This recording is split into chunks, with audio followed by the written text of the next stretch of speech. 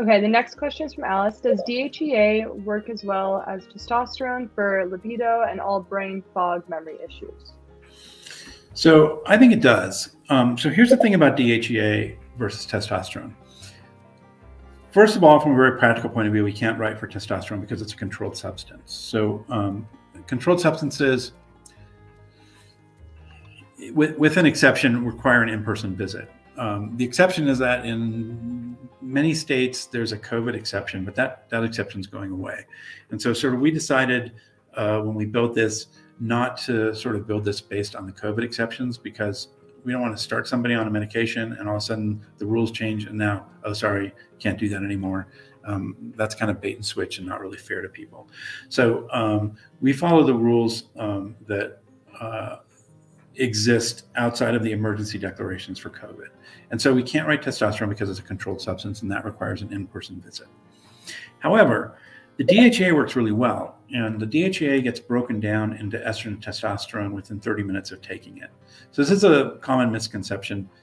People think, gosh, I don't need DHEA, I want testosterone. Well, it's not really acting as DHEA, it's just a vehicle to get testosterone into you.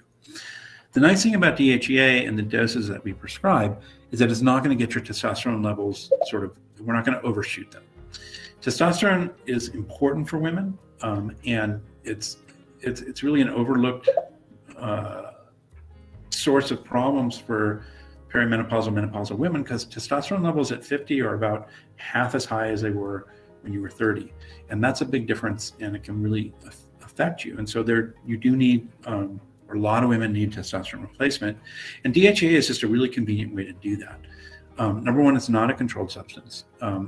Number two, in reasonable doses, you're not going to overshoot the testosterone. So it's going to get that testosterone right in that sweet spot of that, mid-range level of where it's supposed to be in a normal, healthy young woman, which is what we're shooting for.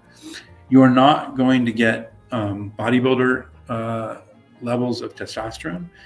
It can be done with DHEA, actually. There are people in the bodybuilding community that take massive doses of DHEA, and it does get their testosterone levels way high, but that's not what we're shooting for.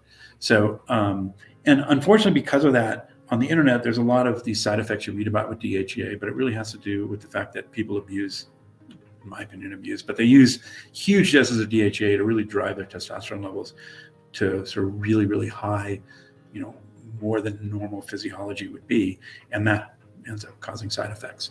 The DHEA that we prescribe, we don't prescribe this kind of doses, and so it will get the testosterone up to a nice level, but it's not going to overshoot it. So it's really a safer way to do it. You tend to get the benefits with the testosterone without having to worry about the side effects. When you're using pure testosterone therapy, either as cream or pellets or injections, you've got to be really careful about overshoot. And so that you have to follow levels all the time. It's a really tricky drug to do right. And so that's really another big advantage of the DHEA. It's easy. It works, it's easy, and it's hard to mess up, as long as you don't go too high on the dosage. DHEA actually is a banned substance for some professional athletes. So if you're a competitive bodybuilder, you want to look into your organization. And the reason is because it works. So, but again, we're not going for bodybuilding doses of DHEA. We're just trying to get you feeling like you did when you were younger.